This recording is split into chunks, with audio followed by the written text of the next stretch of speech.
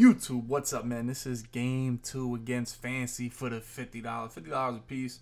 Lost the first one, man. You guys watched that. It was a great game. That's why I had to keep uploading the second one. And we got this one to 200 likes. So I'm going to go ahead and upload this second one for you guys.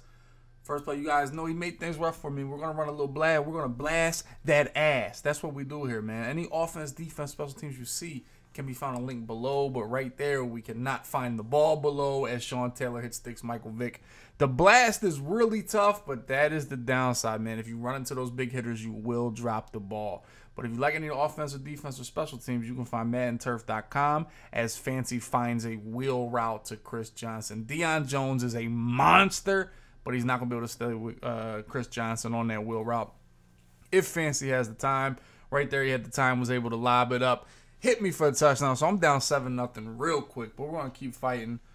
Right here we go for the post route, and Deion Sanders jumps that to Hester, man. I have not seen, and this is one of the biggest plays, is Mitchell Schwartz, my stick work to make sure Deion doesn't get in the end zone. And so if you get the stick work to keep Deion out of the end zone, you got to hold the door, right? Bang! Deion Jones, Deion on the backfield on Tyreek Hill. Get him to a third down. Goes for the draw. We're going to get outside. He's going to try to fight, but Barr and Shazier hold him back out of the end zone. So we hold him to 3.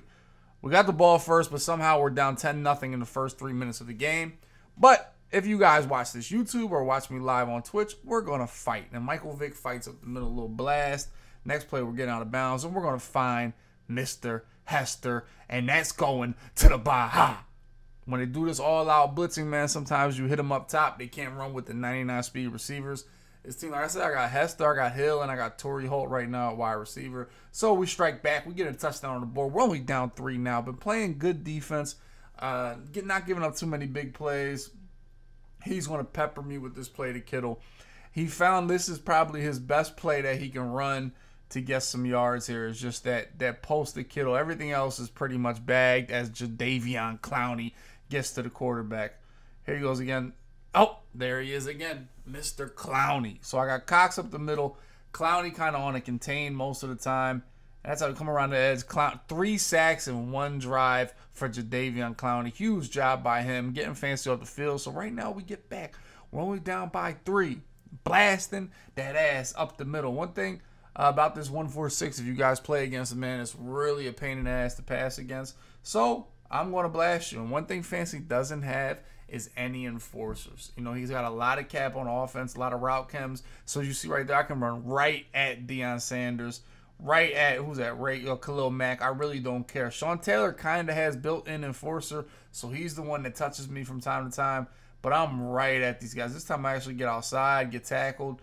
We hit the 2-minute warning, so Vick is plenty fresh. We're going to keep peppering him. We get into field goal range. Nice tackle there by Deion. We're in field goal range, feeling good, mixing a little inside zone here. Really trying to run against the 1-4-6. That's what's good against the blast and the inside zone as I hit the little delay route under here to Chris Johnson out of 4 verse. Get to a 3rd and short, and you know what we do on 3rd and short. We run up the middle. Yeah, we stumble, but we got enough stick to stand back up for myself and get into the end zone. Michael Vick, so that was a heavy dose of blast.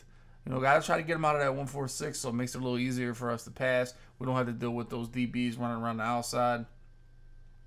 There goes Anthony Barr going to get the quarterback. I use Barr and Clowney at ends, mostly because they're big bodies. As we see Kittle, Kittle is going to be a focal point of this game. He's a focal point of Fancy's offense, probably the best part of Fancy's offense, and that's Tripp's tight end. As you guys see him running it well. I use Deion Jones, I use Seahorn, Sean Taylor, all these guys to boom as Sean Taylor kills Hester. All these guys to kind of put it out in coverage and just make it a little tough for him. Don't try to give up any big plays. You know, that's my biggest goal on defense, especially against a passer. Make them work. Eventually you'll get a shed, you'll get an interception, you'll get something as he peppers me over the middle to Kittle again. Kittle. Really tired of Mr. Kittle. There he is again. This post route, he uses a hitch to hold down the yellow zones and then throws this post.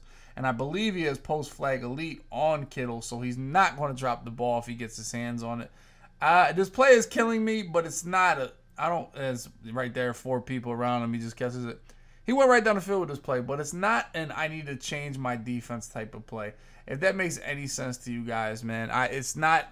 It's hurting me, but it's not back breaking. It's kind of punching me in the face, but it's not a one-play touchdown. And we got to do a little bit better job on that post route. Figure out what zone we can put out there, because he's really killing my cover two with that. But we'll get to it as we get by Sean Taylor. And we're going to take Michael Vick. We're going to hit him with a little fake stop and go right here. Whoop. Kind of up for it. They didn't get the angle, and I fumble. And it's recovered in the end zone. Just absolutely brutal after an 80-yard run to fumble like that. But like I said, as I almost get the click on pick with Clowney, that's the downside of the blast. It's great. I've leaned on it. It's been 90% of my offense this whole game. And I need Seahorn to touch that football. But, I mean, you will fumble with Michael Vick, and you got to live with that as Fletcher Cox, Big Cox, gets to the quarterback. We have power specialists on Fletcher Cox. Probably the best budget card in the game. Catch the punt and bounce with Hester. Got to get a field, get as much as we can. We are down by 3. We are going to lean on a blast. Oh, and we fumble again. That's 3 fumbles for Vic, man. Like I said, this is the best part of the offense, as we see a little drop right there for Kittle. But it does have a huge negative. There we go, blocking everybody. Run out. Vic right now for me is currently 300 cap. His escape artist, as we try a little jet touch pass. He's all over it. He has escape artist, roaming deadeye, and fast break. As we see the fast break put to work here, but Champ Bailey grabs Vic, pulls him back. A little more fast break. When I see Deion Sanders, I'm running right into him.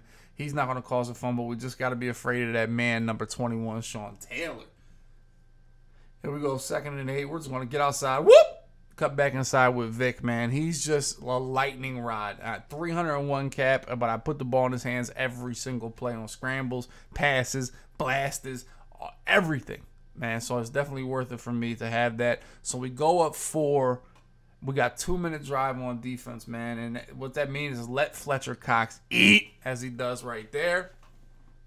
And I've been using her in the corner later in this game, and big time catch right there by Fancy and Hester in front of Seahorn. But that's the 2-minute warning. I'm going to let this play out. I'm not going to edit no more and talk to you guys what I'm thinking about. This game is insanely different with the runoff. I know a lot of you guys play Mutt, and Mutt doesn't have the runoff. But between every play and the 2-minute warning, you're going to lose 10 to 15 seconds. So it's really hard to go downfield without in this situation. So you got to keep things in front of you. Hopefully keep him in bounds right there, and they let him get out so the clock stops. He has all 3 timeouts, but time really is still a factor.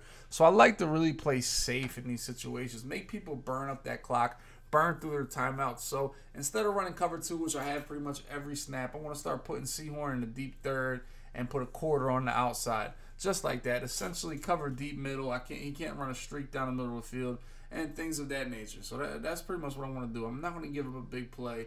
Lurk the whole left side. If he wants to keep doing that post to Kittle, it's going to take one of his timeouts, or it's going to take 30 seconds off the clock. So as long as I don't give up a play over 20 yards, I'm feeling pretty good about this defense. And that's my goal right now as we get a screen right there. Doesn't get away from him, but I go get Michael Vick. He actually had agile extender on Vick. If you guys play Mutt, that allows him to break the sack of a DB right away the first time. 4th and 7, got to get off the field, man. Definitely want to get my DB to come free again. Honestly, most of the time I don't care about him missing a sack, because most of the time he'll knock the next guy will come knock him down. But here we go. We're not going to do nothing crazy. Same defense, same thing. I got the left side. We put a 3rd in the middle, a quarter on the left side. He's going to motion over. What happens is I touched my corner, so he's not going to run with him, and he's able to snap throw this for a 1st down. Just know, once you touch your corners, they won't move on motions or audibles, and it's just frustrating because I almost forgot that I touched them. But that's okay. We're in the same situation. Still hasn't used any of his timeouts, and he's cross midfield, so we're not doing the best. We let him hit that route. We let him run out of bounds with the quarterback. We let him hit, what else did he hit? A running back route and got out of bounds. So a lot of different things. We see him just come free there. This little agile extender, hopefully keep him in bounds. That little agile extender really is killing me. I mean, he breaks every sack from Denzel Ward right off the bat. I don't know if I can get a safety there, maybe some better tackle rating or something, but Vic is definitely killing with that. As you guys know, the 146 is DB's blitzing, so it's going to be tough if you have an ability that makes them sack.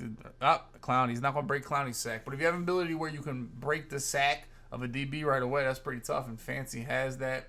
Clock is really running, as you see, 30 seconds. He probably should have used the timeout right there, especially having all 3. But he's going to snap a play right here. look to go up top, but we can't get the ball. I feel like doing so much traffic right there. Sean Taylor can't come down with it. Same thing, 4th and 2 we have right here. Like, I can let him get the first down almost. You don't got to overplay it, man, because he still needs a touchdown. So for me, I'm like, all right, I'll just keep running the same defense, man. If you want to throw a hitch, if you want to throw something underneath, you can have it almost. You know, right here, I let him throw the drag. Boom. That was a different play than he's ran in a while. But I let him complete it. That's cool. He has to use a timeout. 18 seconds, 2 timeouts. You know, I'm just going to keep playing over the top, playing over the top, playing over the top. Move Sean Taylor down so I don't get with that seam. Got to worry about Kittle. I really don't want him catching another Kittle route. But as you know, I'm kind of the cloud flat on the left side. So I have to use the whole left side of the field. So I can't really run across the field with Kittle because I'll leave a running back wheel open. I'll leave a slant open. I have to guard pretty much from where my user is now to the sideline underneath. I'm going to let my mid-read vert hooks, everything else guard the right side. But that's also what's been killing me with this this Kittle post. He goes Kittle on the corner route, so I feel good. I feel fine. There's nothing to throw. Kittle is he's the one in this formation. He's down to 12 seconds. He still has 2 timeouts. Actually, as I look back on this, he really managed this clock really bad. Definitely should have called a timeout after a couple of plays he was in bounds, especially after that sack. Same thing. Here we go. 12-yard line. He goes up top to Kittle, and Seymour's too far back.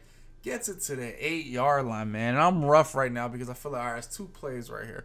Now, I've dropped back in coverage every time. You guys watch both of these games. He's had some nice little dots inside the red zone. So I'm not going to let him get any time. I just sneak a blitz right here, come off the edge, and then up the middle, Shazier gets it. Now, I haven't been blitzing at all, so I snuck that in. Now, obviously, now this is where the chess match of Madden comes in. Am I going to blitz him again? He's probably thinking now I drop into coverage. So I'm thinking, let me send the pressure at him again. You know, he's going to want to send out every wide receiver just to have more options to throw to down here inside the 10-yard line. It's tough to score here with only a couple wide receivers. So he's going to send out all 5. You know, and I blitzed last drive. I know he's not going to expect me to blitz this play 2 plays in a row, and I do. Get a lot of pressure off the edge, and there he is, Anthony Barr, bagging things up right there inside the 10-yard line. And that's just the thought of a last 2-minute drive. Make them use time. Make them get their back up against the wall. He didn't execute best. Make people do everything to beat you, man. He's still a great passer, man. He really is. If you guys don't know Fancy, man, check him out on Twitch. I believe his Twitch is the same name as his gamer tag. But he's one of the best players this year, man. He's won plenty of FNFs. And just really enjoy playing against him. It's really a chess match. And I appreciate you guys watching the video, man. If you want to see more money games, hit that like button.